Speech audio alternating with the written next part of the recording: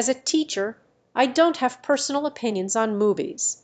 However, I can discuss the movie Terminator from an educational perspective.